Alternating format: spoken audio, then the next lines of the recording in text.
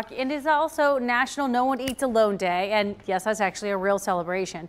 Cincinnati Public Schools is hoping that it makes a real difference in helping kids feel included, valued, and accepted by their peers. The Now's Brianna Harper shows us how a group of students are embracing this message.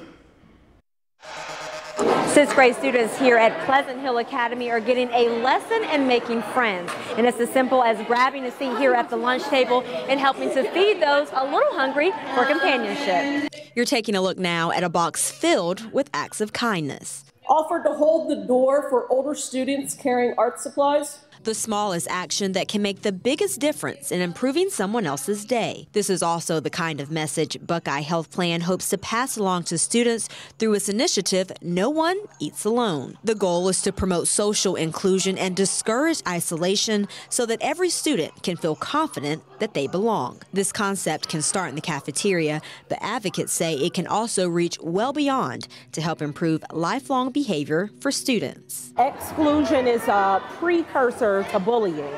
So being able to exclude and to include and teach behaviors where you're including and learning how to develop social skills with individuals that you're not necessarily close to are things that, you know, we're hoping that children will learn and take with them. And once the students learn these skills to put the No One Eats Alone initiative into practice, they each sign this poster pledging to include others even beyond today. Brianna Harper, The Now, Cincinnati.